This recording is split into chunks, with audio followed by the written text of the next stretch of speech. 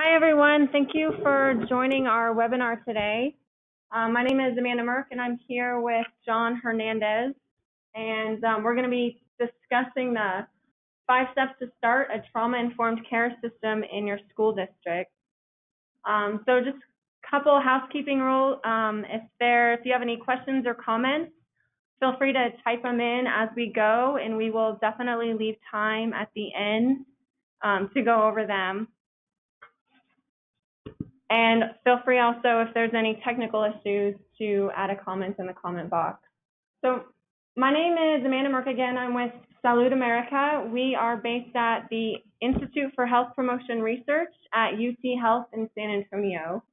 And our special guest, John Hernandez, is the Director of Student Services at East Central Independent School District here in San Antonio. And Salud America, we're a nationwide organization that focuses on sharing the latest research and resources that are culturally relevant to inspire people to start and support healthy change. We're looking at healthy changes in policies, in schools, and systems to help Latino children and all children live, learn, work, and play in a healthy and safe environment. Our director here is Dr. Amelie Ramirez, and we are funded through the Robert Wood Johnson Foundation. So our agenda today, we're going to go over some of the science behind adverse childhood experiences, and then I'll pass it over to John to share what they're doing in their school district. And then we'll go over this toolkit that we have created to help other schools start something similar. And then we'll save time definitely for questions and answers. So real quick, kind of before we start, we sort of use some of these terms interchangeably: adversity, childhood trauma, toxic stress. These are all traumatic events that can have negative, lasting effects on health and well-being. Examples of these are physical and sexual and emotional abuse, neglect, domestic violence, witnessing any kind of violence, food insecurity, chronic poverty, racism, and bullying. So a lot of these issues during childhood impact early childhood development, changes brain, changes bodies, changes behavior. So we'll kind of use these terms interchangeably. I tend to use trauma more often, so this is what we're referring to when talking about childhood trauma. And a lot of kids are facing childhood trauma, and it's starting really early. So, for example, for the number of youth requiring hospital treatment for physical assault-related injuries alone, so one very small subset of all the types of trauma we're talking about, just these children would fill every seat in 9 stadiums. So it's happening often, and it's happening young. A national study of Latino adults asking them to look back to their childhood, and over 3/4 experienced at least one ACE. And the same study found that over a quarter experienced 4 or more ACEs. So it's happening often, and it's happening young.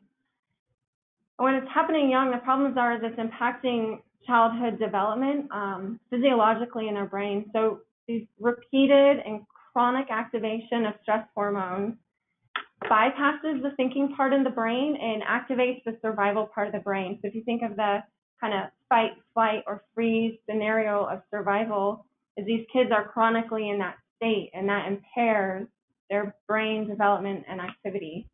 It strengthens these neural pathways, and they become more efficient and predominant, which interrupts development and impairs complex thought and learning. So it impairs more higher functioning and cognitive ability. It also changes the child's behavior. Children facing childhood trauma and toxic stress tend to display more aggression. They're more irritable, whiny, clingy, moody. They also tend to have more physical ailments. They claim to have more headaches and stomach aches, and they overreact to nicks and bumps. And then they also underreact to certain situations too. They have difficulty with kind of some emotional, social and emotional issues, communicating feelings, managing conflict. and they're easily startled, so kind of both hands, they overreact and they underreact, disassociation of authority, distrust of others. And this can cause long-term problems. The brain and through the behavior causes long-term problems. These kids miss more school, they have more attention problems, and then they face more referrals and more disciplinary actions like suspension or expulsion and other disciplinary actions due to misconduct. They tend to engage in higher rates of smoking, substance abuse, teen pregnancy. They're more likely to drop out of high school, have failed relationships all through adulthood. These kids tend to be a part of, are victims, or offenders of domestic violence involved in the juvenile and criminal justice system. And then they face many health risks as well. They're at higher risk of anxiety, depression, cardiovascular disease, autoimmune diseases, viral infections, and just a whole host of other issues affecting them mentally and physically. So we love this quote from Dr. Joe Hendershot. Many of these children, they're not at risk anymore, and speaking at risk of, say, at risk of dropping out. So many of these children, they're not at risk anymore. They are wounded. Their deep scars of emotional, physical, and mental pain are stuck deep inside because as a society, we are led to believe that they will go away. And the science is showing is it's not going away. These children are not growing out of it, so to say. They're facing long-term, lasting negative impacts.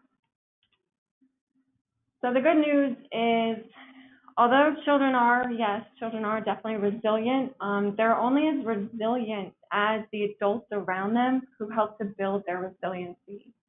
And with this, as relationships are definitely a buffer, and relationships help to build this resiliency. For adults, to provide stable, consistent, predictable relationships. It helps for adults to recognize trauma-related behaviors in children, and then recognizing their reaction to the behavior so it doesn't further traumatize the child or isolate the child. It's important to help kids feel safe first, and then teach skills for self-regulation or other academic skills. And kind of expanding on this idea of resiliency in relationships is extending empathy, mercy, and grace, looking to alternative disciplinary actions like community service. This is within the school, also kind of within law enforcement. Giving these wounded students different avenues to express themselves, building self-esteem and connecting them to community, and kind of building on social and emotional intelligence, and then as well as for those educators and caregivers is self-care to prevent compassion fatigue. So all these are kind of ways to address childhood trauma. It's in the adults, it's in the relationships to build resiliency.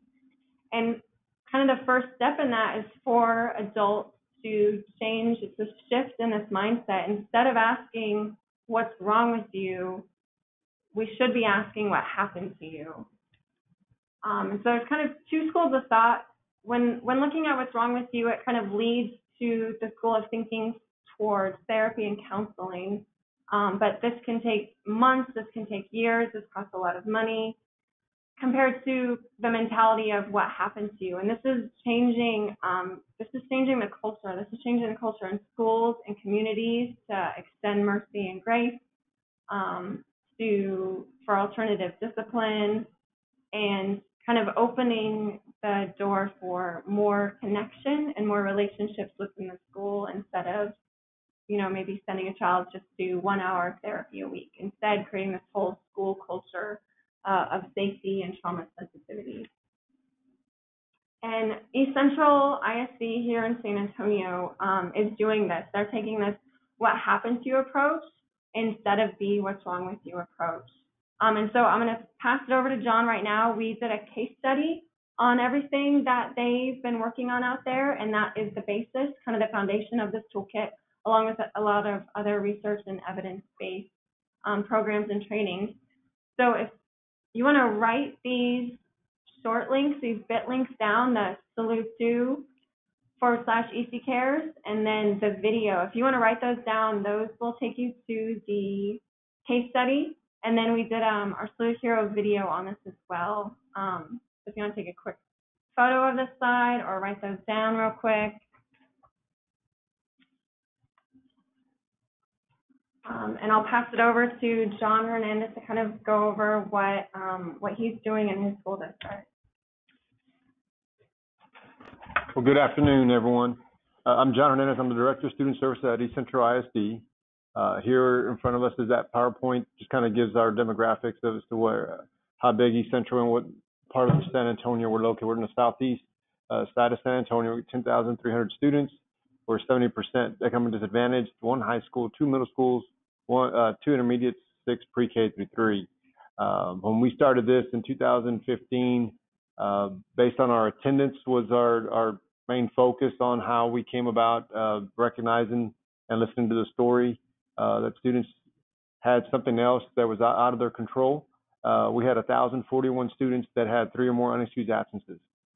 Students, it reduced down to 656 that had 10 or more unexcused absences. That's when we discovered in meeting with each of the families that it's definitely something that we had to be proactive on. It was something out of their control. We didn't feel comfortable sending them to court.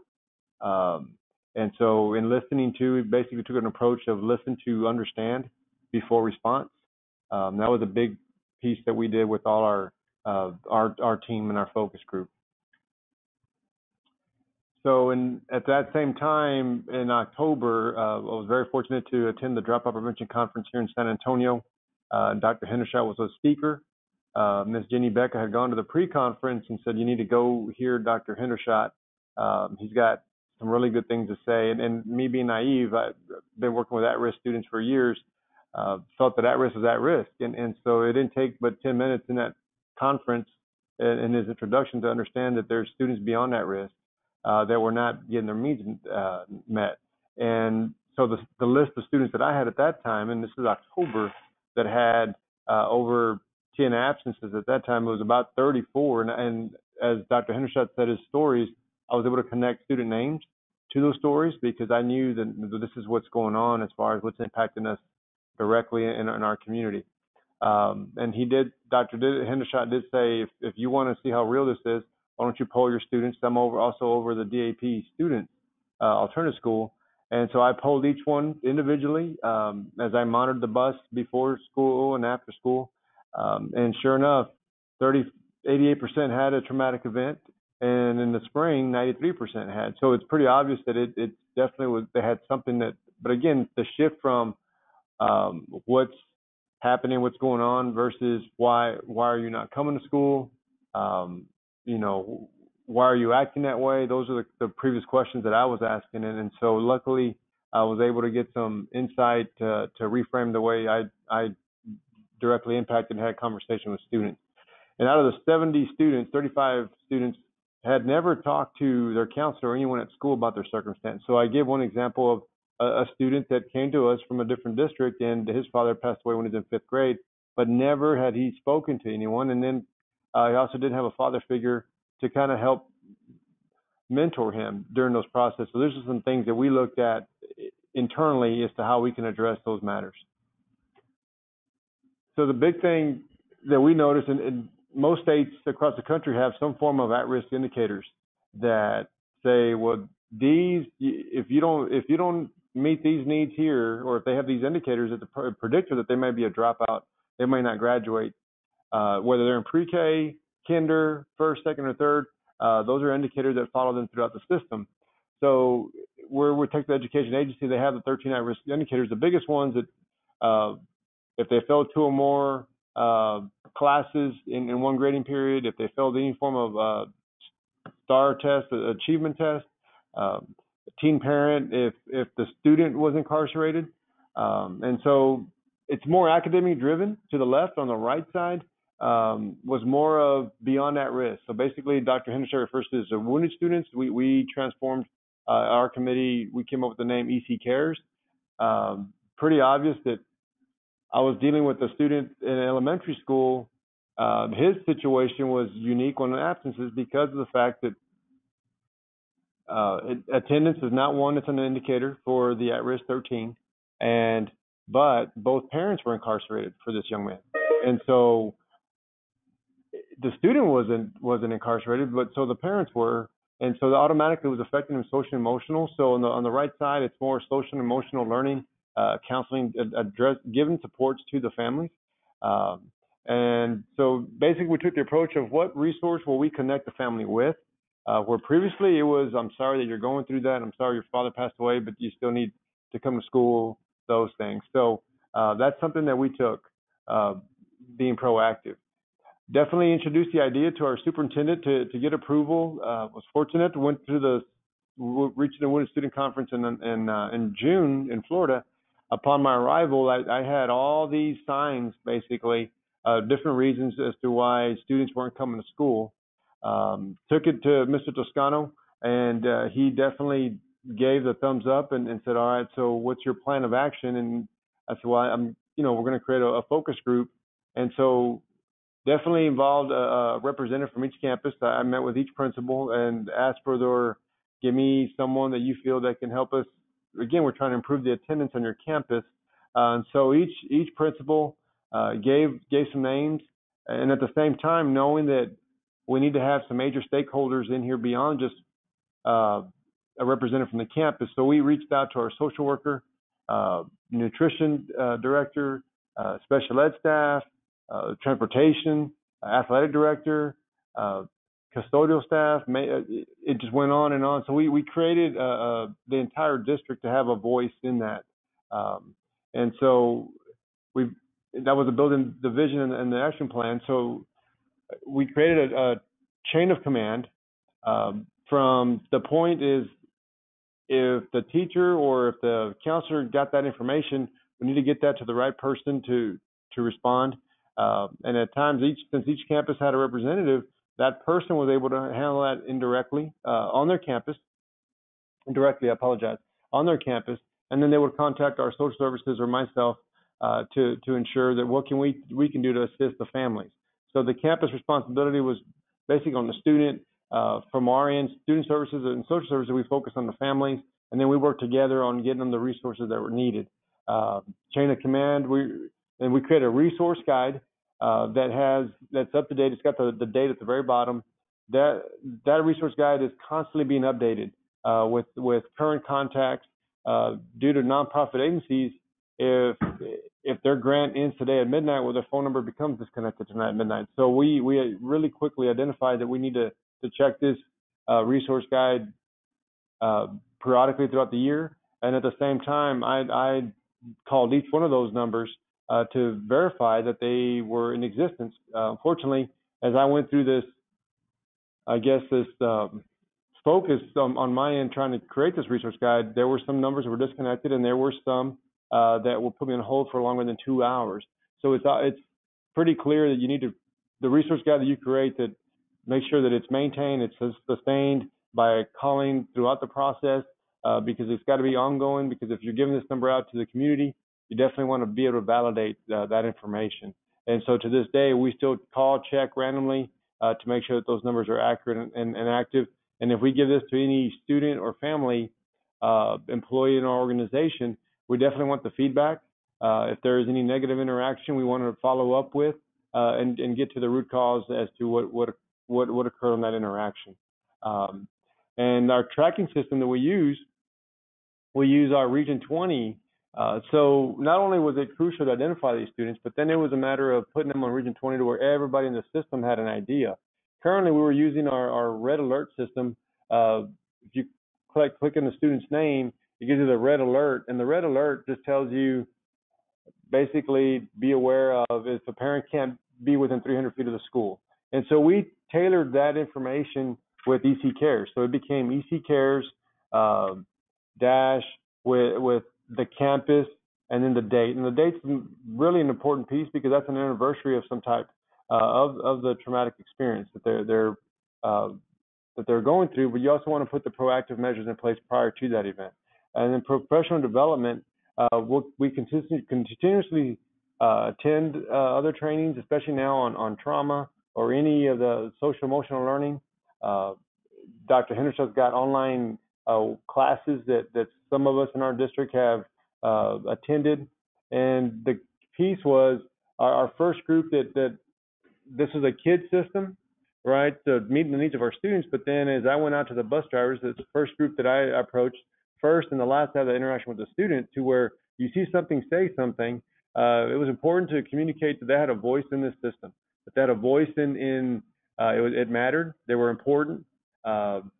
And so with that being said, it increased awareness, but at the same time, there were several in that room that sought out their own counseling due to the traumatic event that they were going through in their system. So immediately it was a student system, then it became a staff wellness in our entire district because we had several people in our district that were utilizing those services.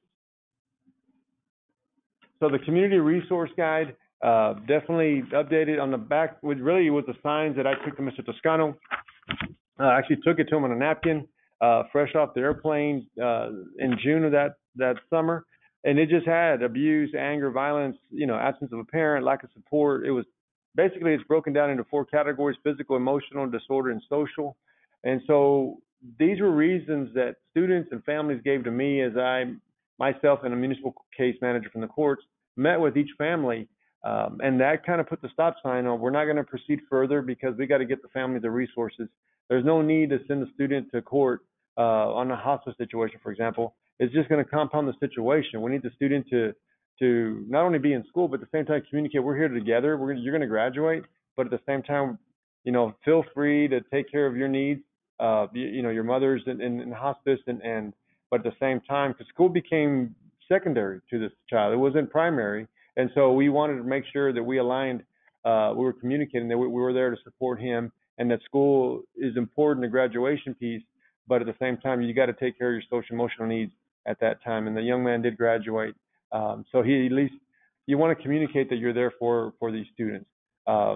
We also have, domestic violence, abuse, alcohol abuse, counseling, food, emergency homeless service, so many things that have come across our desk and our organization that we feel that the more we can put on this resource guide, it gives more of an opportunity. And everyone that I called, again, I posed as a student, a minor, I had a whip in my hand, I was ready to hurt myself, I didn't have insurance, and these that are on this list are validated. They're like, come on in, you don't need to have insurance, we'll discuss that later, but why don't we just need to get you some care? And those are something that we communicate to all the families, that when they seek out support, that they've been validated. So the chain of command in our district is that the initial responder reports to the appropriate staff on their campus at the district supervisor. So, for example, if a cafeteria manager at one of the elementary schools sees the information, she knows that she's got 2 things to do. Number one, 2 choices. She can either go to the representative of our council or our focus group, EC Cares Committee, they're on that campus, or number 2, he or she can go to the director of nutrition and report that to the director, who then in turn get with me, myself, or Ms. Raquel Hernandez, our social worker. And then so we'll follow up with that campus to ensure that student gets the counseling needs that he needs and deserves. And again, we want to make sure that the counselor visits with the student, and then on our end, in our student services, we're going to visit with the family. So it's a 2-for-1, trying to knock 2 birds out basically at the same time, because at times the mother or the father doesn't know what to do with the child because they're struggling emotionally, and our goal is to get the family as to what they need. And there's a lot of group counseling now based on some of these services that we've addressed here on the resource guide. So the red alert box mentioned earlier, so it's real simple. Again, you don't want to breach confidentiality. So we took the McKinney-Vento approach, the EC Cares as a program, Harmony as a school, elementary, and then you put the date. And currently in our system, it's used for stay away forms, disciplinary contracts, host forms, and again, if a parent can't be within 300 feet. So anyone in the organization that looks up at a student's demographics and it has a red alert box, then it allows you click on that red alert because it'll give you brief information on that. So it's a need to know basis. Using my daughter here as a sample, we're using Region 20, the ITEC system. So there's my daughter, but the special alert, anyone in that system will click on that special alert box to tell me, well, what do I need to know about Destiny Hernandez? And so when you get into the description box, you'll see EC Cares, Oak Crest, and the date. So there, again, the date event occurred, proactive anniversary. Each campus can print their entire special alerts throughout the year, at the end of the year.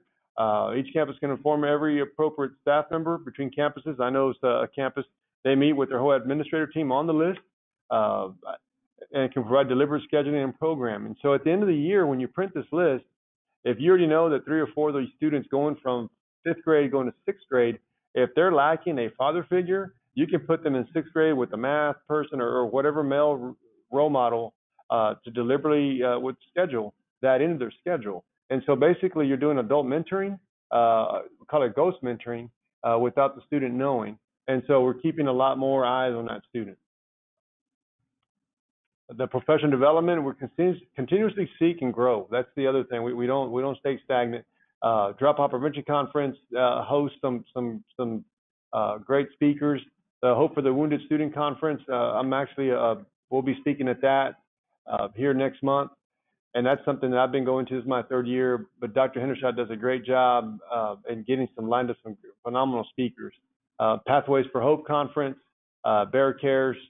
Melissa Tejerina does a great job. We partnered up with their Bear Cares, but here, that's internally here in San Antonio, to where you reach out to your local community as to what other resources, because it takes a village to get a child to graduation. And so it definitely takes a lot of people, but the more you can get informed, we've been able to send more of our staff to hear Dr. Hendershot at free of cost at times due to Melissa Tejerina. South Texas Trauma Informed Conference was here last couple of weeks ago. We had Dr. Bruce Perry and Dr. Hendershot, both experts in the field, but you can never know enough. You don't want to just keep learning and to share with your team. And at the same, like I always communicate, trauma doesn't stop at 4 o'clock. So what can we do to assist that child to be able to be resilient, have the grit to persevere, doing not only acknowledging, but you listening to understand the story. But let's get you the resource and advocate for yourself as to what you might need at all times, hours of the night. So it grows to the EC Cares District Awareness. Definitely been able to present to multiple departments and campuses. You know, the science behind the trauma is it affects it's pretty blatant. Dr. Perry and both Dr. Hendershot talks about, Manny shared that slide earlier. When you're not getting the connectors in your brain, it definitely affects learning. If it's not a safe environment, it's going to affect the learning. Dr. Perry basically said that the most important lifespan for a child from 0 to 2 years old, and at that time, if there's any form of abuse, it's going to affect the learning later on. So it's basically my lens now has grown now to, there's some things that are probably occurring in some kids in elementary, middle school that we definitely got to get to the root cause, right? Listen to understand before you respond. But there's some things that are out of our control that we have to do a great job of listening to put all the resources in place, because again, we want the student to graduate, but at the same time, have the empathy to, walk in the shoes with them. Like, I'm sorry you're going through this, but we're going to get you to where you need to get to. And we use our attendance data. That was basically how this was born and brought to life, was through attendance, that we just kind of, instead of just pushing these students to core, we basically stopped and what else can we do for you? But the question became not why are you not coming to school, but what's the barrier preventing you from coming to school? So this basically EC Cares is becoming, we're eliminating barriers, and we're listening more to the story, and at the same time connecting for whatever resource is necessary. Again, the resource got added 2 more. I added some grandparents raising grandchildren last week, and I put the date significantly because that's the most updated copy. You don't want someone in your organization having a copy that's a year old where we've already done 2 or 3 different updates throughout the year. And you always communicate the chain of command. Every time we have an EC Cares meeting, we meet every 6 weeks. We go through that, use the WST 1250 to get on Region 20 and then put that information, because your system is only going to be as good what you put into it. So it's the identifying piece has been critical, but the follow through is to put them on Region 20 so that everybody in the system can get that.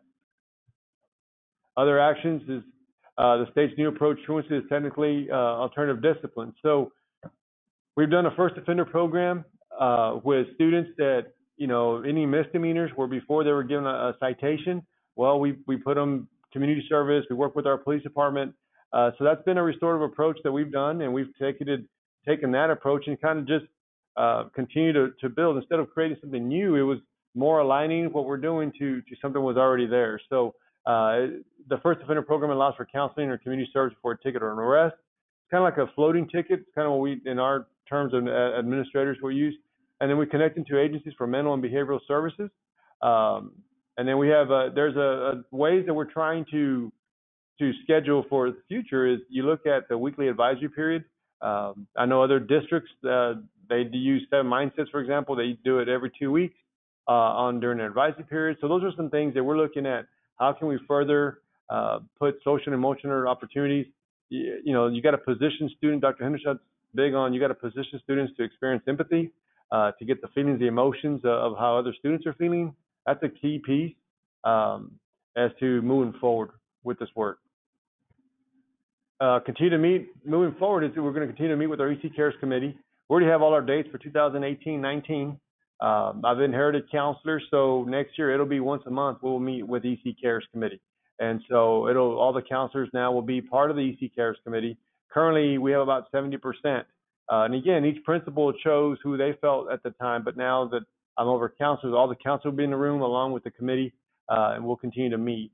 We'll continue to seek information on emotional literacy and compassion fatigue, because we do know that in education, teachers are leaving and burning out at a fast rate. So we constantly got to equip our teachers on how to take a deep breath, basically, and get them then the help that they need, because we definitely don't want them stressed. I always say that we don't want them underwhelmed, right? I've never heard of anybody being underwhelmed, but the overwhelmed at this time in the year, it's late in May. We definitely want them to come back as educators. And we'll continue to meet with Bexar County staff regarding wraparound services 24/7. Melissa Tejerina is great at the Bear Cares and has been able to get me to connect with numbers to put on here. Because I look at it from the lens of a student. If I'm 11 years old and it's 10 p.m. at night or it's 2 in the morning, who can I call for help? My counselor's not going to be available. And so we intentionally put those numbers out there to continuously to reach others. And I'll be presenting at the National Conference for Reaching the Wounded Student. One thing we did identify is we got a lot of accolades thanks to Salute America, our A2A attendance. Some campuses across the country may have just a certain campus. So we've been very fortunate to have a superintendent that has backed this from the day one and has allowed, and it's transformed our entire culture of our district to where everyone, the whole district is embedded into this. So as I go speak, I not only do I present, but at the same time, this is going to be your protocol. So everything from custodial staff, because again, they need to understand that they're an important piece to this. You see something, say something.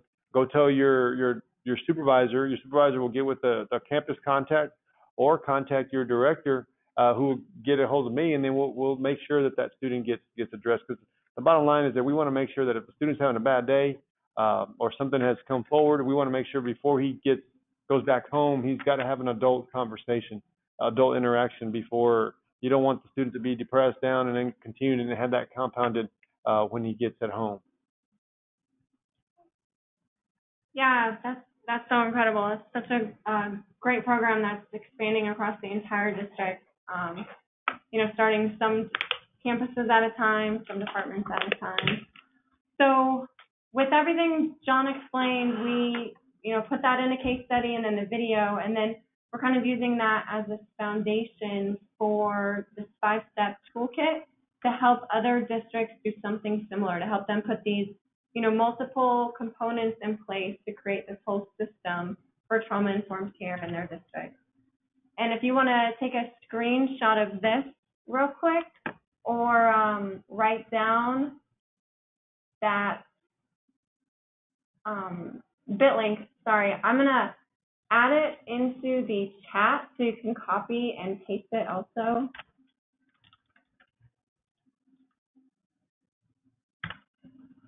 So that should show up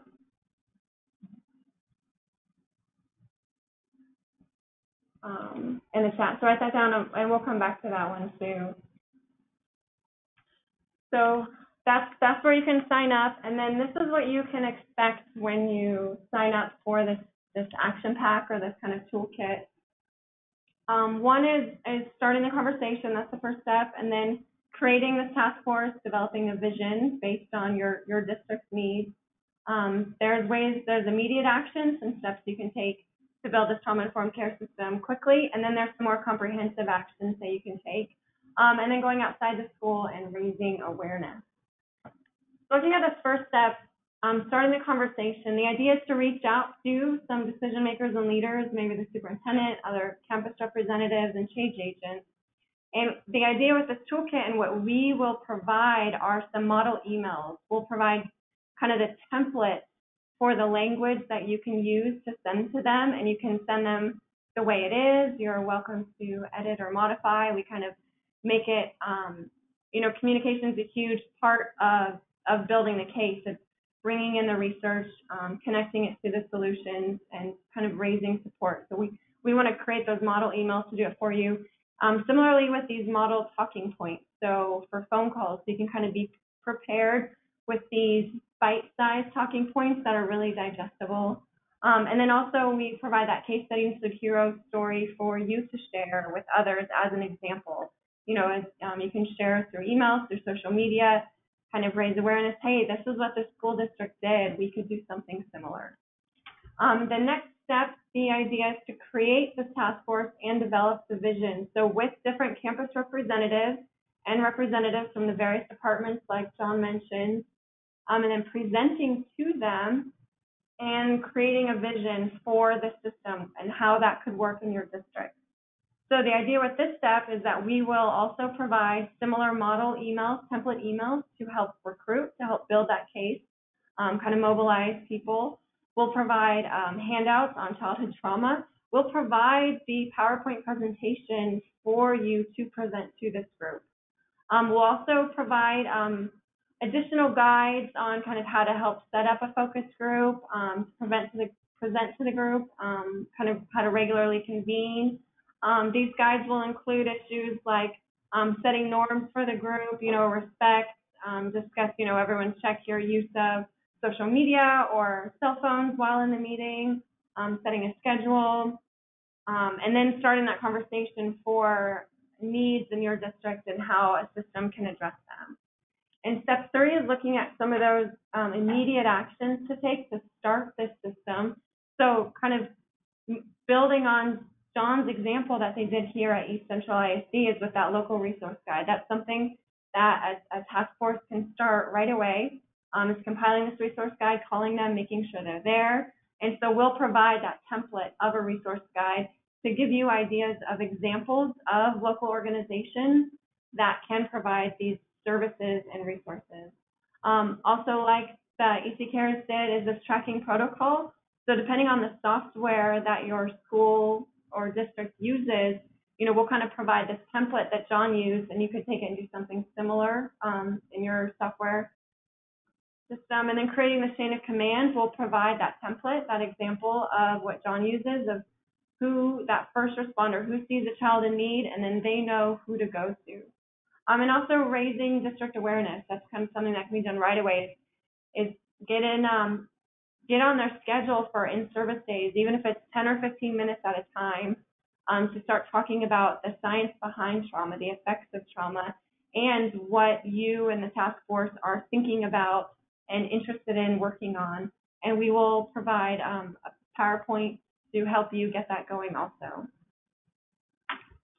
And then the fourth step is some of those more comprehensive actions that can take a little bit more time, a little bit more mobilization to get going, such as alternative discipline, kind of modifying disciplinary actions in your district, including social and emotional learning in the curriculum, and improving access to mental and behavioral health services, whether that's in your district itself or better connected to coordinated services in the community. So we will provide resources for this continuing education, lots of examples of evidence-based programs out there for trauma-sensitive practices and social and emotional learning curriculum. So we'll kind of provide what's already existing, what's out there, and what's working. And then that last step is to take it out of the school and raise community awareness. So taking this out external partners, this could be faith community, this could be parents, this can be other organizations, this can be elected officials. So Again, what we will provide to help you accomplish this step is the case study and Food Hero story we've done, these model template emails, as well as model social media messages. So for quick, easy sharing, just to maybe copy and paste that message to continue to build awareness. And we'll also provide a PowerPoint so that you can have something already ready to take and share. And so these are kind of all the 5 steps to get this going in your district. And the idea is to maintain contact. We're going to be here the whole time to provide technical assistance, working with our nationwide partners, already working in these programs and kind of building this research, as well as with John Hernandez, who's on the ground doing this right now. And so we'll have this continued conversation and providing technical assistance, and then hopefully as you get going and make progress in building this system in your district, you'll update us and let us know, and we can promote it on our website and to our nationwide network. And there will even be Salute America t-shirts in the mix as well once you get your system up and going. And just as John touched on this compassion, fatigue, and burnout, we kind of want to end with this, quote from Mother Teresa, is never worry about numbers, help one person at a time, and always start with the person nearest you. And that's kind of this overall idea with changing the culture in schools, is it's not something new that you have to budget for. It's not something new that teachers do. It's this idea of trauma sensitivity should be the soul and the blood of a school. So I want to open it up to thoughts or questions. The idea of this toolkit is it's a living document, it's a growing document, and we'll continue expanding on. And as schools and districts across the country are beginning to do this more, we'll learn from them and do more case studies and learn more kind of best practices to build on these 5 steps, maybe dig in a little deeper, a little more comprehensive. So we'll start with the question from Olga Rodriguez is how can the faith community get involved? And I mean, the timing's perfect is with what John's been working on in the school is just this past week, he already reached out to get the faith community involved. So I'm going to let John answer this one. All right. So we just finished up our last EC Cares meeting for the year, and we have a transition meeting with our team. But I felt that it was important to get one of the last pillars of ours, a community base, is how do you improve this in your community. So I went to most of the churches and called a lot of the churches in the district to get them to come in. And so they were represented there at our meeting. And so I think a big perception is, and talking to some of the church faith-based, is like schools don't want us in there, but you're more than welcome. And so you definitely want to do a welcoming piece to where you make them feel at home. But we're going to have a follow-up meeting in June, and we'll continue to build on that. And so it looks like it'll kind of mirror what we're doing with EC Cares, but because at the same time is some of the needs that we have, the faith-based have the same needs, right? So they have high divorce rate as well. And so we're going to partner up together. And it was great to have voices from different denominations because it allows everyone to, again, it's a safe environment to where everyone's on the same level. And so, and we'll continue to bring those to meet the needs of our students moving forward. Yeah, so I want to add on to that too is John kind of had mentioned he was interested in doing this, and I guess I didn't realize he was going to do it so soon, is when I asked, so how did you reach out to them, he just called them, or he just would show up. He would literally drive there and just show up. And that's, such an important outreach tactic. And with the toolkit, what we would have loved to help do too, and what we would love to help anyone interested do is help create maybe some of those emails to open that conversation or some talking points so that you feel empowered and prepared to just make that phone call and to just show up. Yeah, that's really cool that they did that and had a lot of turnout at their EC Cares committee meetings. Let's see. Next question.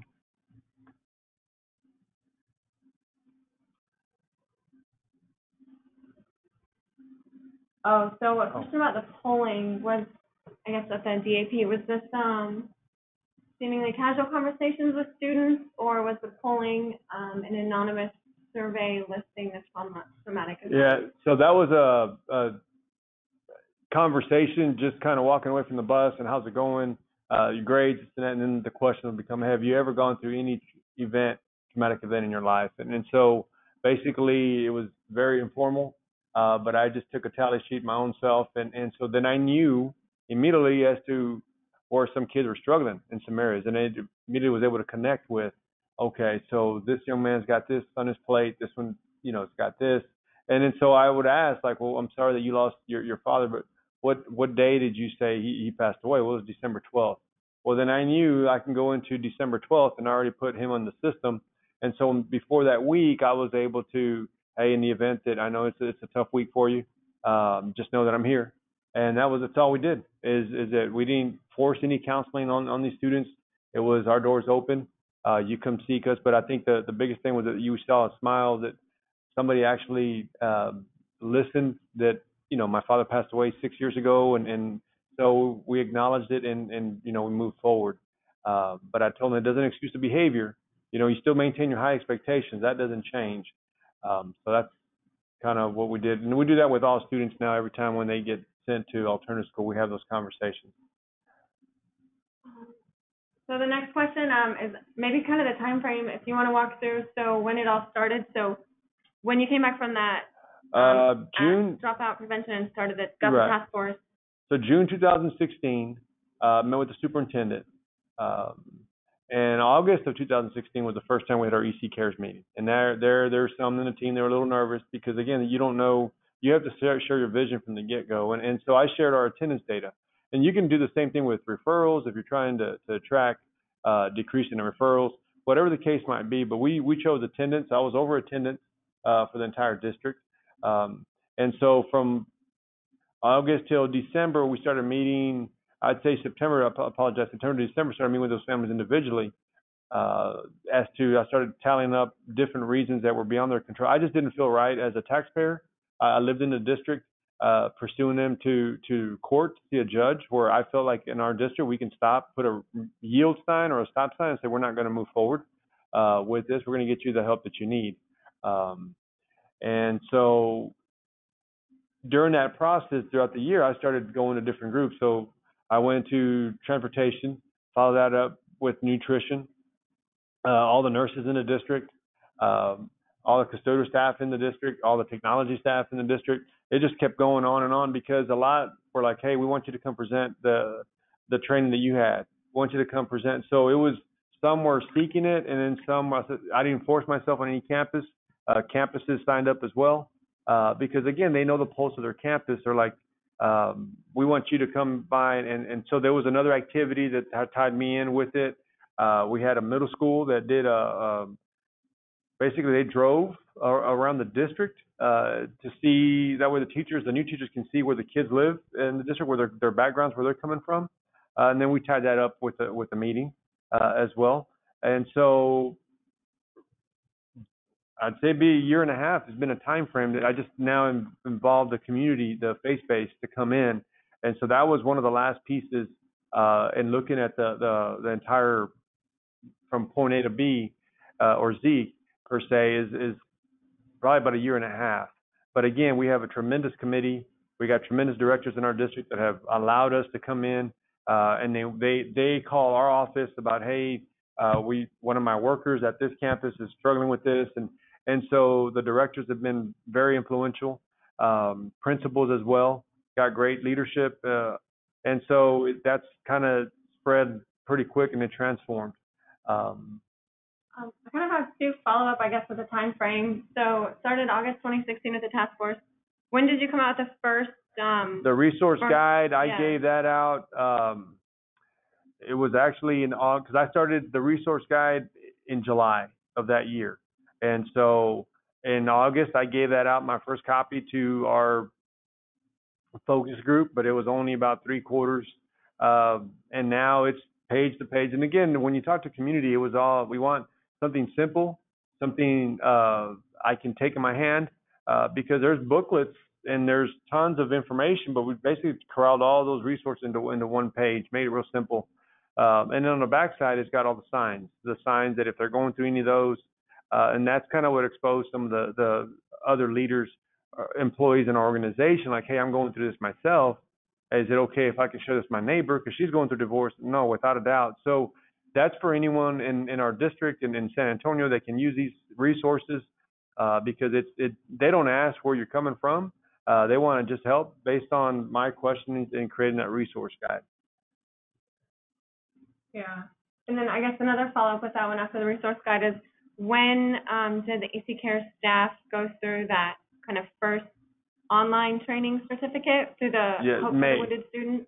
May of last year, of 2017. So last year we were fortunate that we were able to send 10 of our team to the Reaching the Wounded Student Conference in Orlando. However, others that weren't fortunate to go, they were put on that online course.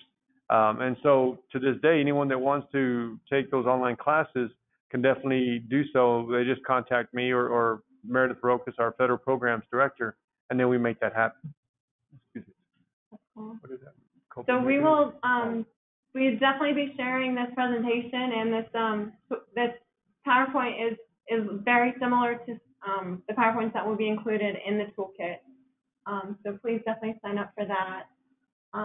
Thank you for the positive comments too. I'm sorry, I might be confused about one of the questions. What student relationship management does the team use that he demonstrated with his child? So I don't know which child we were talking about it that came through at 1227. 1227. What? I don't know if that would have been maybe the one where it had two parents incarcerated, maybe. Yeah. So any campus calls me when I'm over attendance or even the case manager. And so when they contact me and they just want to know, the kids missed 32 days. Like, what? Let's get to the bottom of this. And then so when you start calling parents or you start calling whether it's a grandparent, then you just visit with the student. I'd bring them in and say, what's going on? And again, it's not the very first thing we talk about, but we talk about grades, we talk about different items, and sometimes you talk to them at the cafeteria, but it's in with their counselor. So the counselor knows the student because, again, I'm a stranger on their campus per se. And so the counselor will inform me of, this is what's going on, and so we're able to connect with. But it's a lot of trust. It's a lot of trust. Definitely don't want to be punitive by any means, but we take a lot of pride in building student relationships.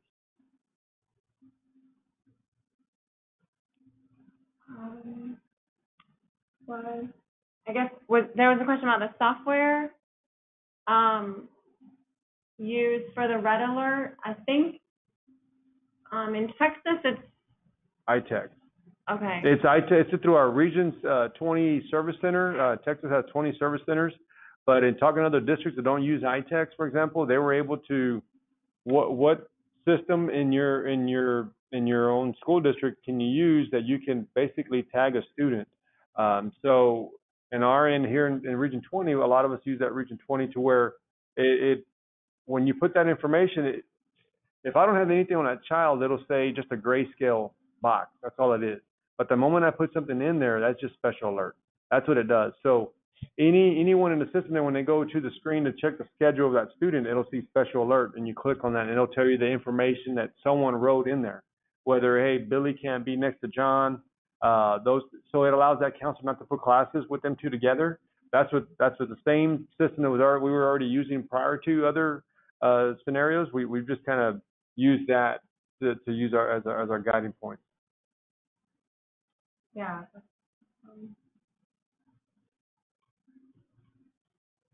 And then I do think What is it? Outstanding absenteeism. Thank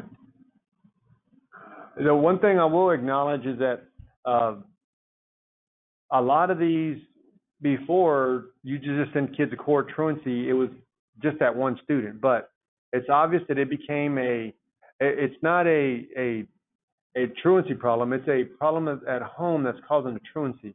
So you had a student at 3rd grade, brother in 5th grade, kid at the high school. We had to get the family the services that they need, because it's not just that one kid that they're struggling with at that one elementary, but I've met with all the campuses and told them, hey, listen, we got to get the families as to what they need, because it's something definitely going on at home that's out of their control, and it's affecting all the students.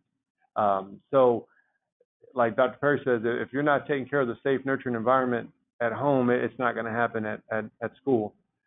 So we do our best to partner with families to get them to understand. But again, it is a system to where we do a family system to try to get the family the resources they need, but at the same time, getting them to understand. One of the hot topics right now is that we got some that immigration is a big part. So the mother doesn't have papers, the kids do have papers, they go to school, but they're struggling. But I'm having to go there, and they don't trust the system because they think I'm going to deport the kids, and so I'm having to tell the parent, like, that's not what I'm here for. Yes, I'm doing a home visit, I'm with the school, but I'm not with the government. I am here to ensure your student success and that it'll be okay. But at the same time, understanding that they're going through a traumatic event at home because of the circumstances. And so, again, meet them where they're at, eliminate a barrier, but ultimately communicate the importance of, if you're missing school at an early age, it affects their reading levels. Reading levels affect academic performance to where the family understands. And again, it's building that trust with the family and the student. Yeah. So I think that might be it for questions. If this is the bit link again to sign up for the toolkit, and then we'll send you an email and hopefully just kind of open the conversation there. And as you are inventing this system for your district, hopefully with collaboration in mind, is, we want to be here to help with steps you need along the way, examples, resources, model emails, template presentations, so you can just take it and go, and you're not having to recreate the wheel or recreate any of this from scratch. So thank you everyone so much for attending today. Feel free to reach out to us through various social media channels and sign up for this toolkit. Thank you. All right, have a good day.